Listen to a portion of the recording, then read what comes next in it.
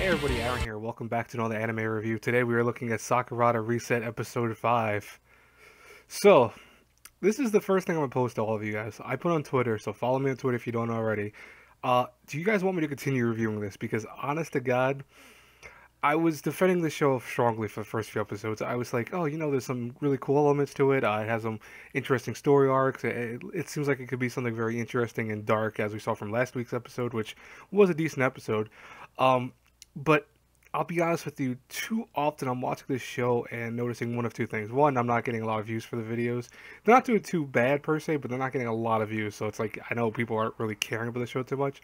And two is the fact that these episodes are kind of hard for me to review for the sheer fact that nothing happens. It tends to be very easy to explain of how boring a show is when all I have to do is say, again, this week we have the main characters and they solve a case where this girl's trapped inside of a marble because she's able to project herself into an alternate world because she's been feeling lonely and depressed, and yeah, that's it. They figure out a way of saving her at the end. That's what the review was. It's an okay episode.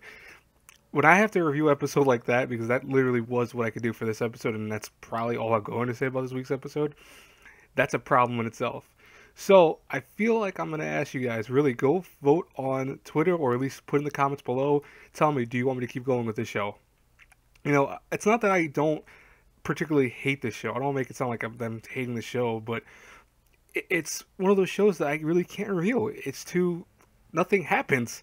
It's too simple for me to review because it's just like, okay, this week's episode, this happened, the end.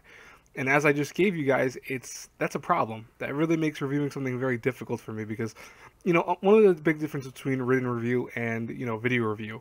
In a written review, I can go through every little detail. It's kind of a mixture of synopsis and, of course, how I felt about the episode.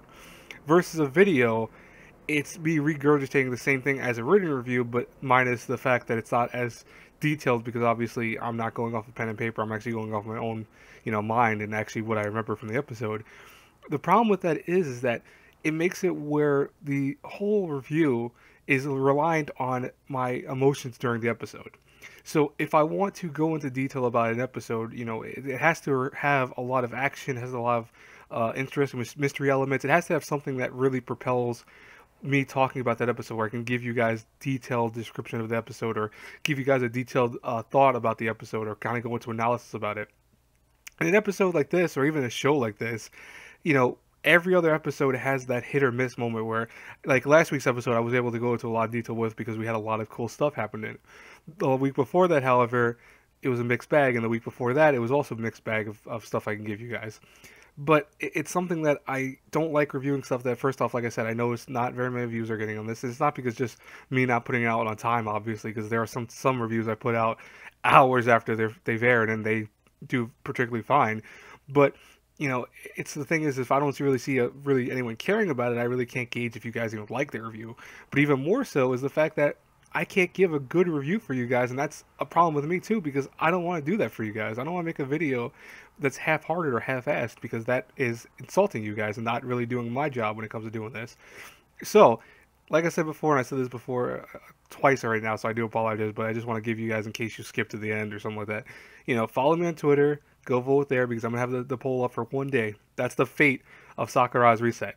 Now, one of two things will happen. If that doesn't, if that votes towards a yes, where you guys don't want me to vote it, review it anymore, I should say, what I will be doing is I will still be reviewing Boruto as long as I want to, for the most part, but I will also be doing like a random review like the old days, or maybe an anime talk, or maybe a advice corner video, whatever. It'll be something in that slot instead, in the middle of the day, and that will be easier for me because all I could do is just have a video pre set up already and just launch it on a Wednesday instead of having it delayed. I can actually do it on my scheduled time of like 3:30 in the afternoon.